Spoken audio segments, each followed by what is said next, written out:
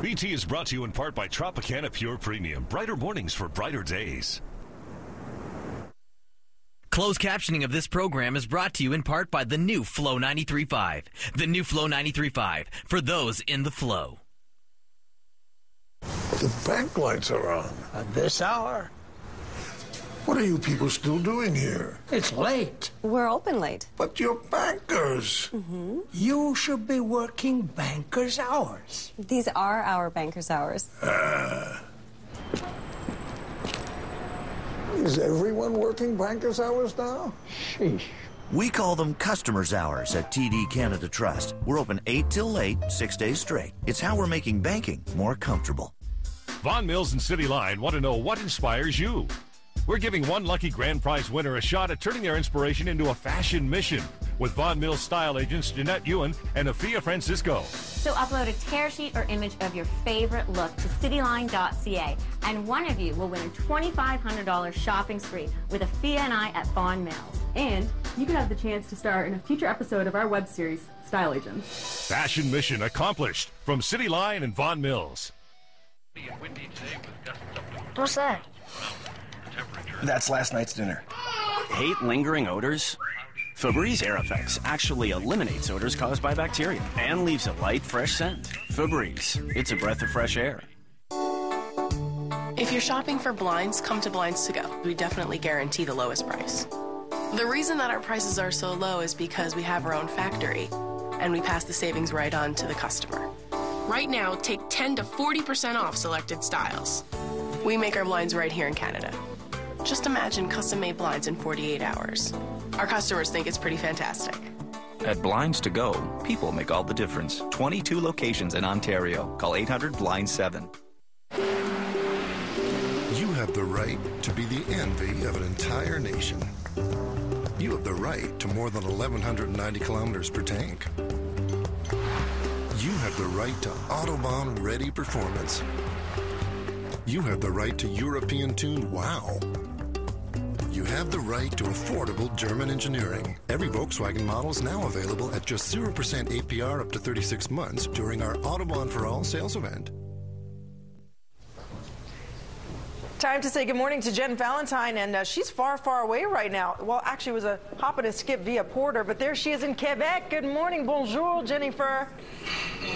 Comment ça va? Bonjour, Dina. It is so... Ça va bien. There is a little bit of a delay. There is a bit of a delay. Tell us, why are you in Quebec? We are here with the Mira Foundation at the Eukanuba Center, and we came here because of these wonderful assistance dogs. They've been around since 1981, and I just want to let everybody know that they rely solely on public donations. It costs about $30,000 to train these dogs, to take care of these dogs, for food, for everything.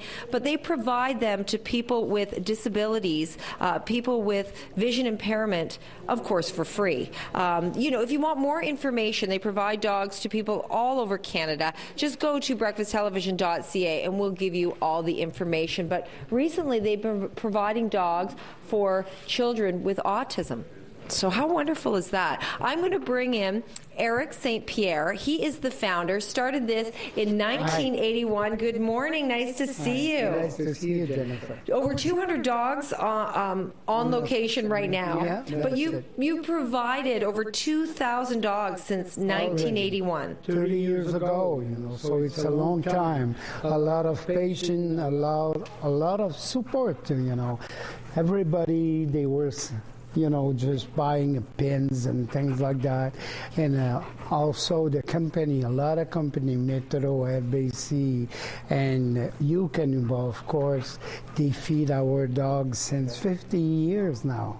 So that it's, everybody have to be all together because help people who are blind, help people who are physical disabilities, and also now, like you said, the autism. It's I'm happy to have the opportunity to do that for people. Well, this is wonderful. And I love dogs. Your dogs are beautiful. Now, I noticed that you have a new type of dog called a Labernese. Yeah. Now, this is a Labernese right here. I've got a Labernese. That's tell me a little bit about the Labernese. Labernese is mainly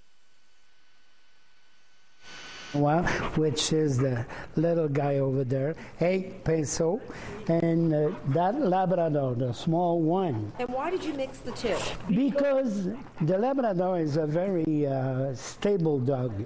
He is a straight dog, not a complicated, fair dog. He forgives a lot. You know, if you do a mistake with the Lab, he will forgive you easily. The Bouvier is more touchy. You know, if you do a mistake with him, he will maybe you take it personally. But the mix of two bring that big guys there who is more stable and a little bit more clever than the Labrador, you know. He can adjust himself to the personality of the person. Let's see, for instance, a blind person get old, he start to have problem to walk, but the Labernese will just adapt himself to his new master. And we have a class going on right now. Two of the moms here, they have children with autism. They're meeting their dogs for the first time. They'll stay here right on the premises.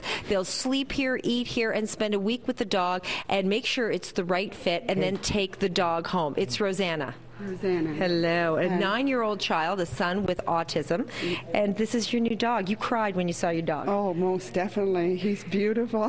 Now, what's his name? Zach. Zach. And what do you think this is going to do for your son? Well, this is going to help him because he has no friends. He's nonverbal also, and well, the main reason that I asked for him was to help him for a sleeping disorder.